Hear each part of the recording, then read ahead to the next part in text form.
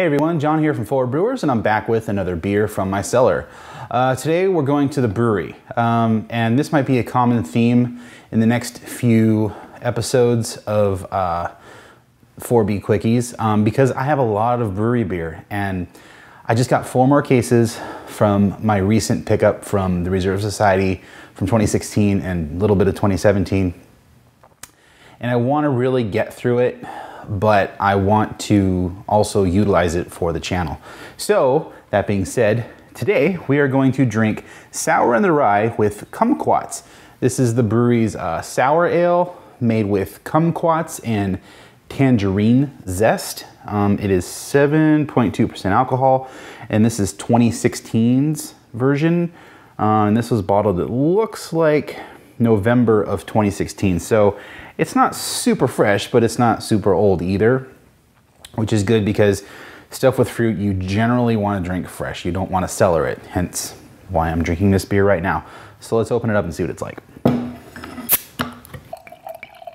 Oh man, that smells really good. So what I was expecting to have this really tart, acidic nose is not that at all. There's a little bit of acidity there, but the kumquats, the fruit is really coming through big. It's really fleshy. It's like you took a kumquat and you like just squeezed it in your hands and smelled your hands. Like it's just fleshy and it smells meaty and delicious. Not like meaty like meat, like from an animal, but like the meat of the fruit. It just smells really, really good. I did not expect that at all. That's a very pleasant surprise. Yeah, it's like I said, it's really big on the fruit, but there's like an underlying kind of, it's not a Flemish red, but I kind of get that vibe from it. It smells like a little sugary, kind of like a Flanders red kind of thing happening.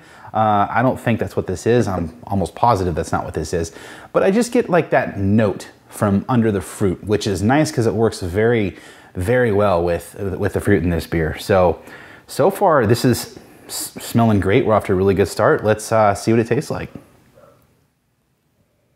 All right, well, it seems that they have wrangled their bacteria because the acidity level in this beer is way toned down.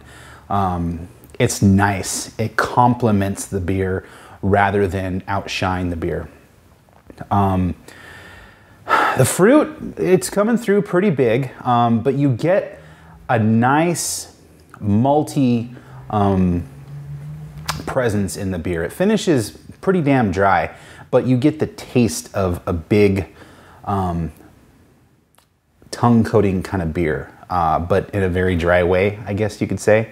I'm gonna go in for another taste. Yeah.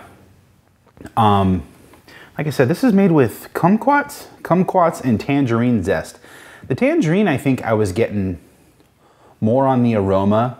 The kumquat was like the fleshiness I was getting backed up with like a tangerine note. But on the taste, it's more of a kumquat thing, I think. It's a sharper, acidic fruit character. Like I said, on top of that kind of malty backbone, I guess to sound cliche, it tastes really good, and it's got just enough bite to hit you on the sides of your tongue and in your jaw right there, but it's not overwhelming at all. Overall, this is a great beer. Really, really fruit forward, nice big mouthfeel, finishes dry. It's refreshing overall. So hats off to the brewery. Once again, Sour and the Rye is usually a great beer. It's a good series of beers when they do different fruit additions and stuff. And that's one less beer in my cellar.